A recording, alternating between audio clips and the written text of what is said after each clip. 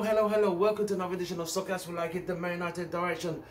Today, Man United played Granada, but I want to apologise first and foremost to those great viewers who tried to live stream, who tried to join us for a watch along today. We had severe technical problems which we are still trying to fix, where we're not able to live stream today. I don't know what happened. We've been trying to fix this problem before the game started till the game end. We still can't fix it, but we're gonna try and get to the bottom of this. But my sincere apologies for the inconveniences caused you guys. But it is what it is. Man United won by 2-0, a goal from Rashford and a goal from Bruno, a penalty at the very last minute. I think it was a game that United just didn't have to go into first gear, just, stayed on second and third gear, nothing required to be. But Granada did have a few chances. Both teams had chances. Bruno Fernandes missing a chance, Mason missing a chance, but United took the chances. That was a beautiful route one, long goal kick from David De Gea straight to Rashford with pace.